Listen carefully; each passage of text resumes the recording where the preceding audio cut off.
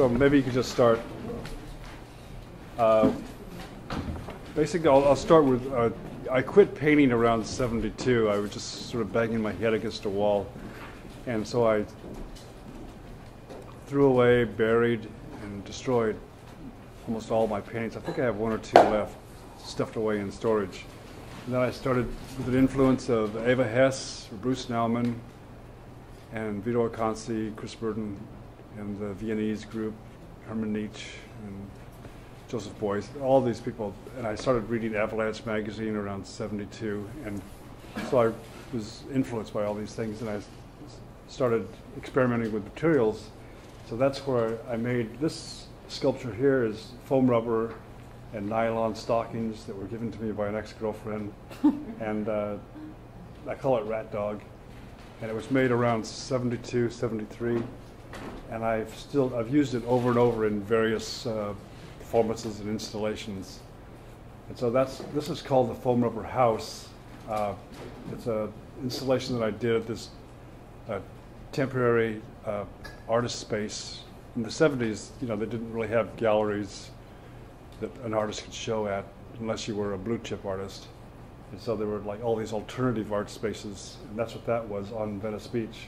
And so I paid $25 a month for this space, and I just did shows there. And so that's what that is. It's foam rubber and cotton and into chicken wire. It's been stapled to the walls. So why don't you continue? That's me with lots of hair on Venice Beach, and that was like 3 or 4 months later, and that's in 74 actually. It's the wrong date on that, but I was doing performances. I began doing performances there where I would just sit there and smile at people and grin. And that was my performance. They were called lectures. And so people would come by, the street people, and just come and look at me and take photographs and grin back. And on top there's these various foam rubber sculptures that I was making at the time. And some of these sculptures you see here, you'll see later on that I covered them with, because foam rubber doesn't last very long, so I covered it with acrylic paint and ink and made them into another kind of sculpture. I do that a lot actually, where I'll take something that I've worked on before, like in the 60s or 70s, and then continue working on it, and it's transformation. Okay, go on. So this is me again in 1974, sort of trying to figure out what to do as a performance. So I was just sort of dancing around, and my girlfriend at the time just took various photographs of me dancing around in my sculpture. So you can see that's the windows pointing out to the boardwalk, and it's a process. So I cut one of the walls off, and so like in the other photograph where it's all covered and it's just like a little hole to get into that space, and here it's opened up. So those windows, the sort of shelf goes from those windows to a small window to the right, to the left. Okay, go on. There you can see the boardwalk a little more clear. I'm still just dancing around, didn't really know what to do, so that's all I did. But also later on, I took this photograph from 73 or 74 and blew it up and then painted over it. So in 2002, I turned it into something else. So that's what all the acrylic, that's white acrylic paint mostly, and ink that I added onto my body. Okay, continue. This is the same thing. It's one of the sculptures that I made in the early 70s. And I just, my girlfriend at the time took photographs of me, and then later on in 2002, I painted over it and drew over it. So it became something else, went from, 20 years or more, and just transformed a little bit. Okay, continue. This is Rat Dog again. Another friend of mine took photographs of me in his apartment with this sculpture. And then again, later on, 2007, I painted over it with other kinds of rats. Okay, continue. This is the first regular performance that I did for this Neo-Dada gallery in LA called Our Mutt. So that was October 1975, and I just went to this, it was called Mount Pinos, and sort of hung around with these bird watchers up there and for 12 hours. At that point, I was much younger, so I was doing these, they were all 12-hour performances, so they're usually from sunrise to sunset. So that's what I did there. And the beer bottles on the sticks are actually from another artist that was part of the gallery, that was part of this show outside. And her name was Tinkerbell, and she tied these beer bottles to these poles. And so when the wind would come through, it would make this sort of hooting sound, which is kind of nice, very nice. Huh. And you can see the beer boxes back there. Okay, continue. This is the second part of the Wilshire Boulevard Walk, which is another one of the more formal performances I did. It was sponsored by CARP, which is at that time was a alternative art space that they did stuff with Chris Burden, Bruce Nauman, a lot of Alexis Smith, a lot of pretty well-known artists. And so I was very happy to be asked to do a piece with them. And so I suggested walking the entire length of Wilshire Boulevard from, at first I just wanted to do it at night, but they said, no, nobody would see it. So I did it twice. I did it on my birthday, January 28, 1976, and then a week later I did it at night. So the first one was from sunrise to sunset. And I started at downtown LA, and I walked the 18 miles to the beach at Santa Monica. I don't know if anybody knows LA, but Wilshire Boulevard sort of goes through the heart of LA. It's like this major artery. And so a week later, I did this through the night. And the night one was actually very quiet. And the day one, I stopped to rest in front of this bank in Beverly Hills, and suddenly I was surrounded by 5 cop cars. At that time, you know, I had very long hair, and I looked like a combination of Jesus Christ and Charles Manson. So it wasn't very, you know, I was standing there stretched with mud on me and hair, and so they were kind of like, okay, this isn't good.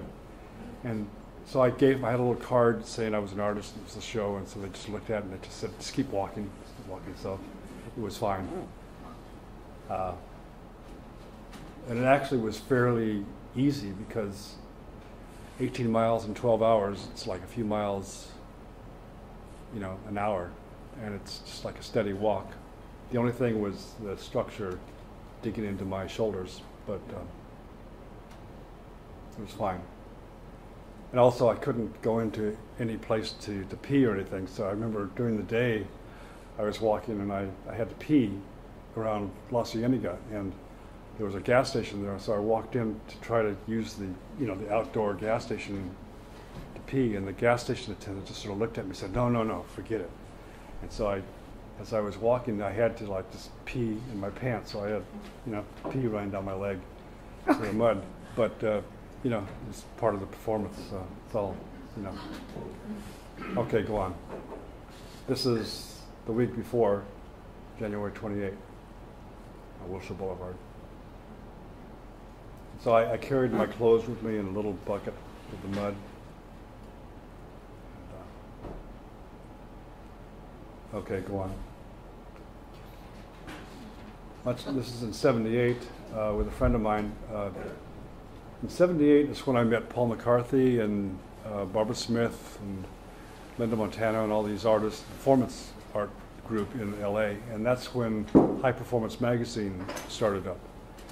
And Barbara Smith she's an excellent person. She helped out Chris Burden at F Space. She was, you know, one of the people there with Nancy Buchanan, and so she's the one that actually asked me to do a performance at Leica.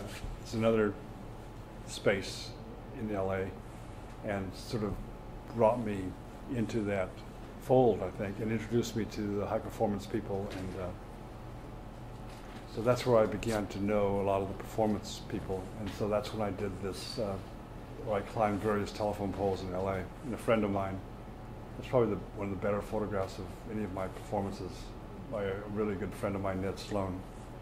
Okay, go on. This is in Venice Beach.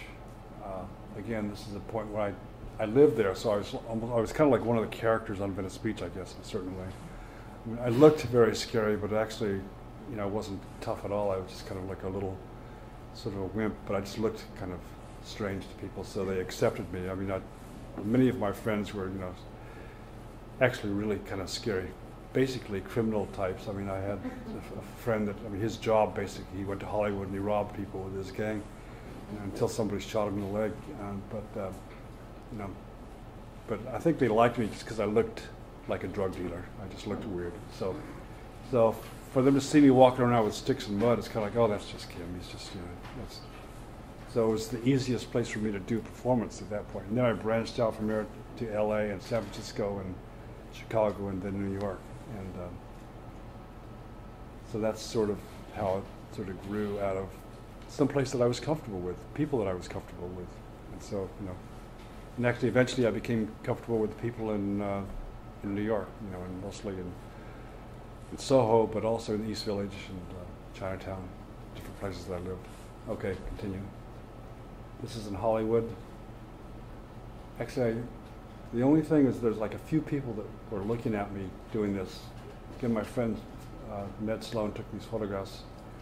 It was this vacant lot that they were doing constructions on, and I remember this old man was walking his dog and he came by and he said, I should call the police on you. And I said, what? Go ahead. He sort of walked away kind of nervous, like, oh, okay. But we didn't do anything, we just, you know, took photographs and sang. Okay, continue. This is a performance I did in '83. I'm also a Vietnam vet. I was in Vietnam in '67, '68 in the US Marines. And so I did this piece where I walked from the WPA, which is an alternative art space in Washington, D.C., to the Vietnam Memorial. So this is part of that walk. And actually on that walk, I remember I walked by the White House, and as I was walking by, the reporter ran up to me and he said, are you trying to get arrested? And I said, no, I'm just walking. And he said, well, and he was kind of like, he wanted me to get arrested, I guess, or something. And I remember I walked by a cop car and they just sort of looked at me and said, oh yeah, we know him. So they already knew who I was, and they didn't even care. So go on.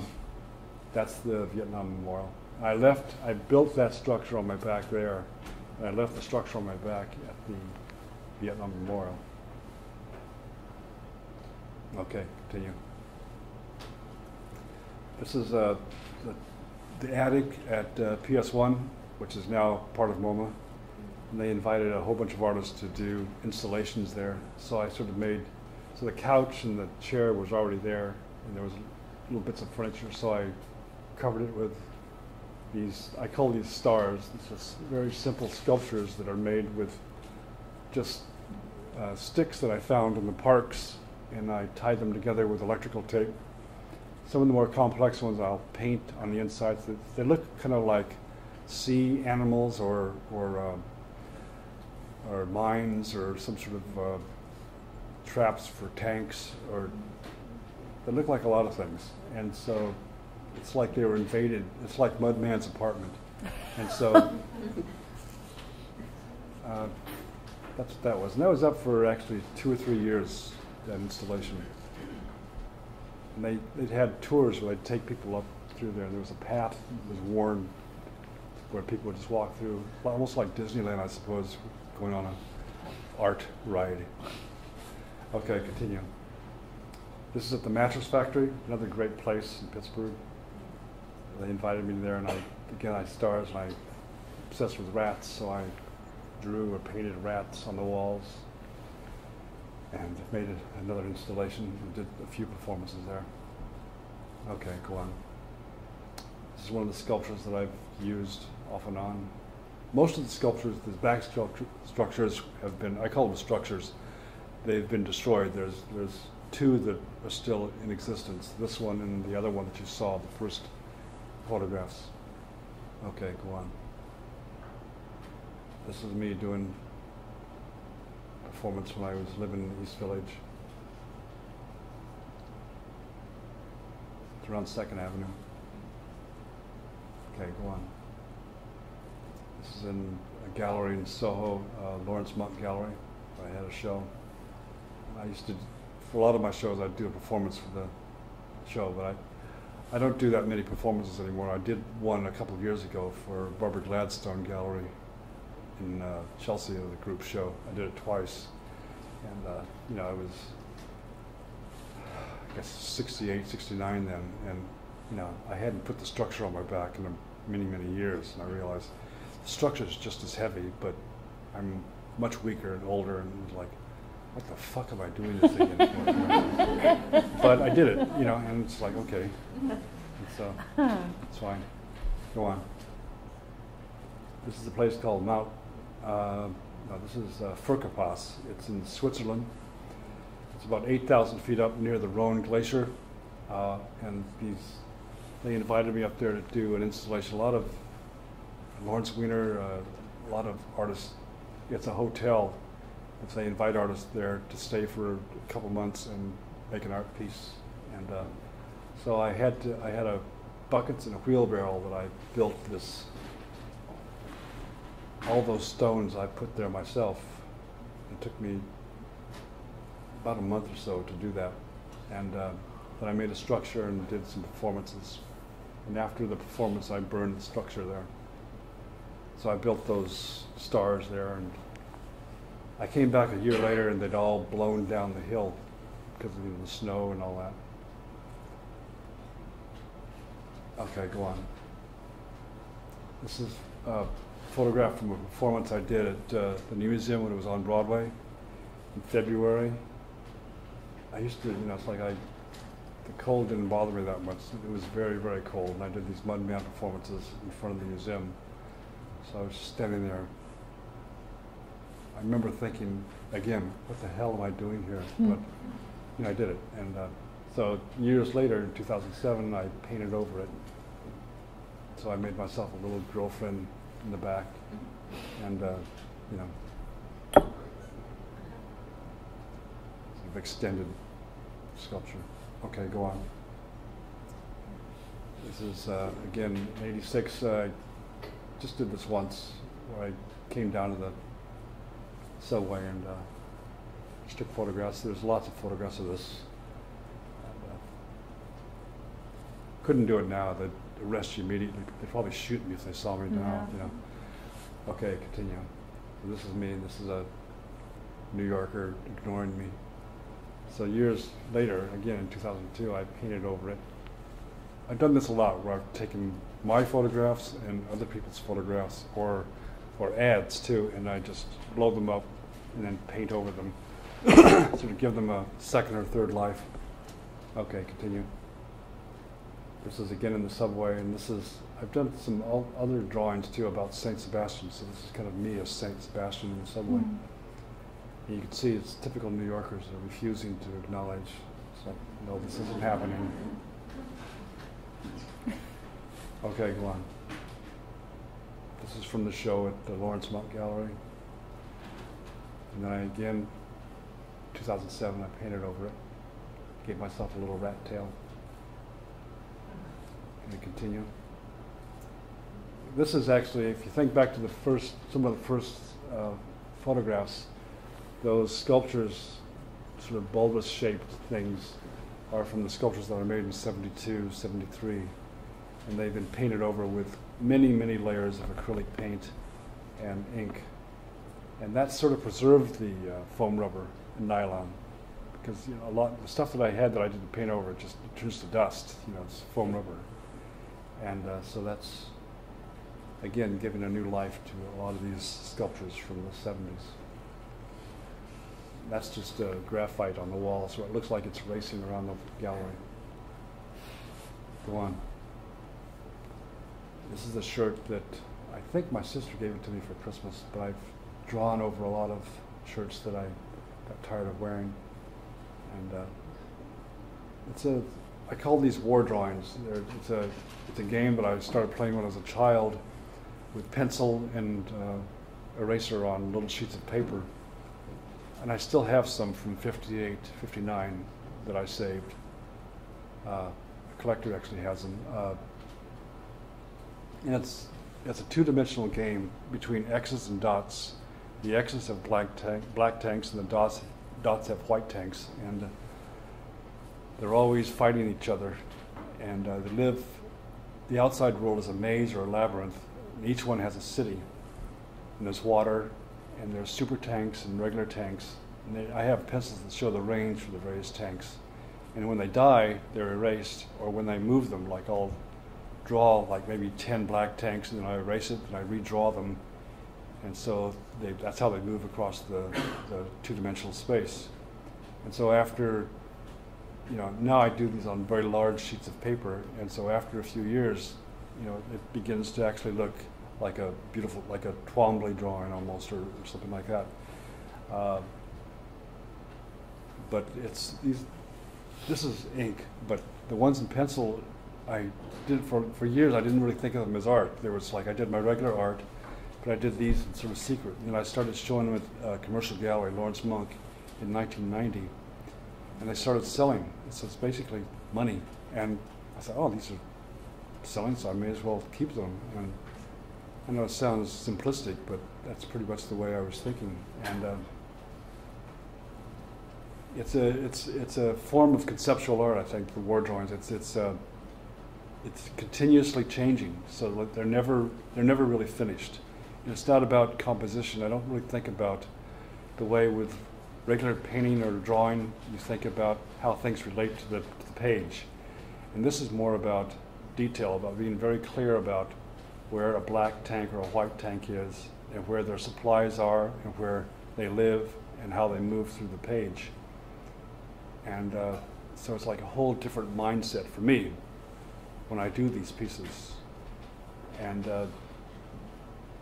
the thing with the ink is different. It's a slightly slower process, but it's the same sort of idea. It's being very clear about where things are. And instead of erasing, I take a brush and I paint it over with white paint, and then I move them around that way. And when you erase on the paper, though, it leaves a ghost image. So there's all these smuds, these ghost images of things that were moved around or killed. And the thing is, I'm on both sides at the same time, so I always win and I always lose. And so I'm kind of like, I try to explain it like I'm a minor god, just sort of standing over this, and it's very cynical, but it's like a god that doesn't really care one way or another. It's kind of like, well, it's their turn. It's this guy's turn to die, and this one's turn to live, and that's the way it is. And usually when I talk to students, I talk about, there's a great book that I read years ago called Flatland by a 19th century mathematician, Abbott.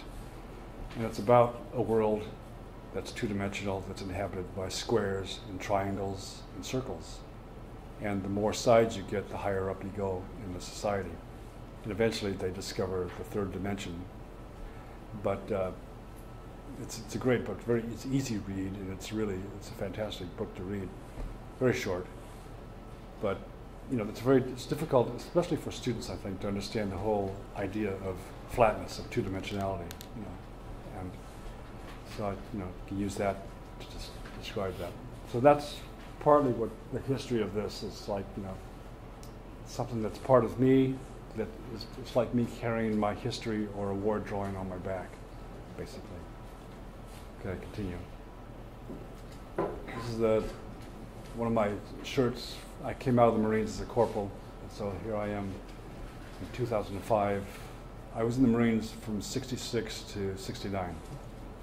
So it's a pretty old shirt, but Marines make very tough material. So I made a war drawing on the back of that. It belongs to somebody now. Okay, continue. Another one of my jackets that became an art piece. Okay, continue. Here you can barely see, this is the pencil one. This was in the Venice Biennial, and it took me 2 months to be there. And the drawing behind me it's on like a tarp. So it's graphite on a tarp, and they sort of glued that to the wall, and they hung that jacket, and then I drew around the one on the wall. And it took me 2 months to make another war drawing around that and continue it. So it was a pretty good deal, because actually when the curator asked me to do the piece in Venice, I said, well, it'll take me 2 months to do it. And so they found me an apartment in Venice for 2 months for free, and paid for food and everything. So it's like, wow, I'm going to do this more often. So every day I just go and walk by the canal and have my cappuccino and then go to work. great. So, and then that's all destroyed afterwards, except somebody bought the jacket and the drawing on tarp, but all the rest on the wall was destroyed, which is what usually happens. I've done that where I've drawn on walls, in Sydney, in Ireland, and a lot in Texas at Art Pace. I've done a lot of that. And that's also part of the whole process. It's like a form of process where it only has a certain amount of life, and then it's gone. It's the way it is, unfortunately for us. It's like we're here and then we're not here. That's it, boys and girls. Okay, go on. This is one of my drawings. There's the dates on here, but this is actually a drawing from the 70s that I drew over again in 2002 or 3. And so that's like early 70s. I was sort of really out of touch with a lot of California art, like the cool art. I was more influenced by, Renaissance, maybe even Degas, Delacroix, Ang, and I was just very, very uncool to all the people in LA that were doing, just surfboard-looking art. It's great art. I've come to appreciate it very much, but still, I was like not cool to them.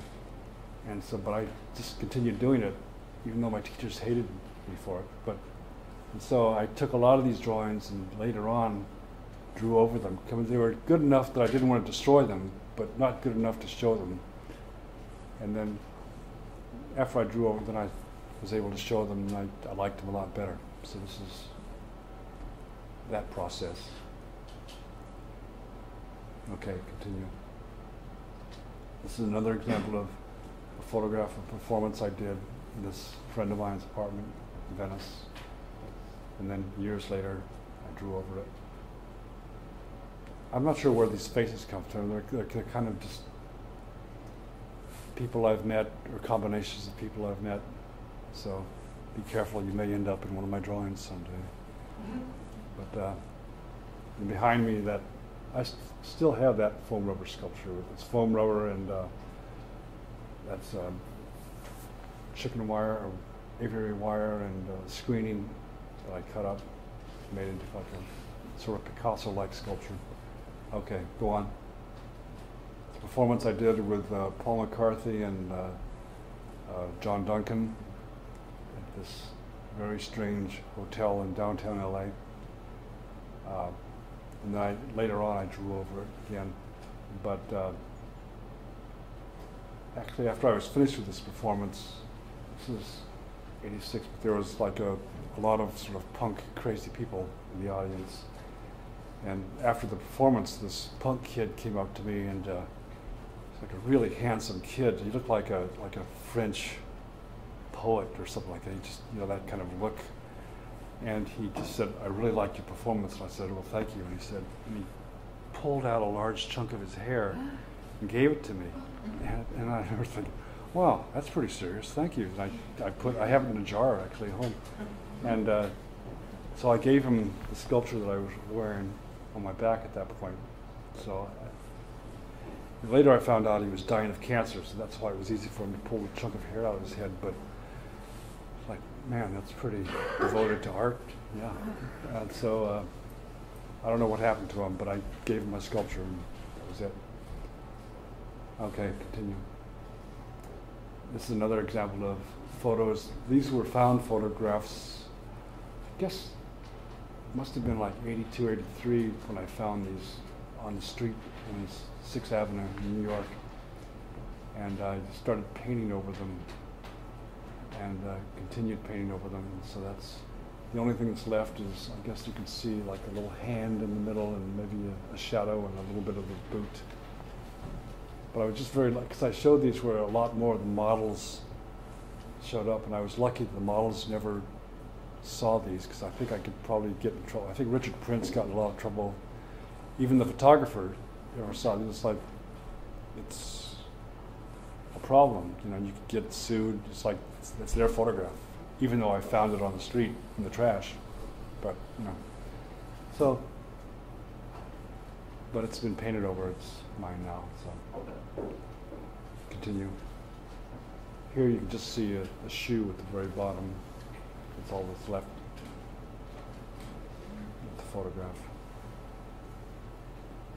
Again, that photograph actually had been, I painted over it several times until I got to the point in 2007 where I liked it. But so I remember showing it a year later. I was in the Venice, or the Paris Biennial in '85, and I showed these photographs as part of an installation. And it's sort of and they've gone through many, many changes. Okay, continue. This is also using my Janet's art history book. These are drawings by Watteau that I glued onto this paper and then added my own version. Okay, continue. Now there's Rat Dog again, and there's some of these sculptures are from the 70s that I painted over. And at the one corner you can see this dollhouse, which I was talking about with some other people earlier. It's a dollhouse that I made for my mother in '74. It's difficult to explain, but that's just where I filled it full of black rubber rats. But it's gone. It'll be in the next show in May 2nd, and it's gone through many changes since then. I took the rats out and redid it, so it's another version of it. Okay, continue. It's another show. Actually, those are just wigs that I painted over, and the inspiration for those came actually from the American Indian Museum in '85. It used to be uptown on 155th Street. And they used to have scalps there. Blonde scalps, all kinds of scalps. I'm not sure if they can show them anymore. I think things have gotten a little more strict about it, but I remember being fascinated by the scalps. So these wigs I painted on the inside, and it looks almost like brains or scalps or something, and I call them mops. And so I made a whole bunch of those and I showed them. And then the very back is a doll sculpture that's been destroyed since then. Okay, continue. You can see a sort of slightly closer view of the mops. Okay, continue. The drawing in the middle, it's too bad there's not a close-up of that. It's three objects in the middle of that, in the middle drawing, are cartoons that I made when I was 13 or 14. And I found them in a box and cut them up and glued them onto a illustration board and then drew around them. So it's like myself at 13 or 14 and then myself in my 50s or 60s. So I used two versions of myself. Okay, continue. So I think this is the installation at the University of Buffalo. Again, another example of various structures that you already saw. And the stars in the middle of those are rats. You can barely see them. Okay, continue. That's the original structure which has been cut in half and remade several times. Actually, for a show in Chicago in 1980, I think I cut it in half, and then twice going from LA to Chicago and back. And then when I moved to New York, I cut it in half again. And so it's gone through a lot of change, but that is the original sculpture that you saw with the Wilshire Walk. And that's the hat that I wear on the chair there. Okay, continue. The same show, the star shapes. Okay, continue. And that's it. Okay, if you have any questions, you're welcome.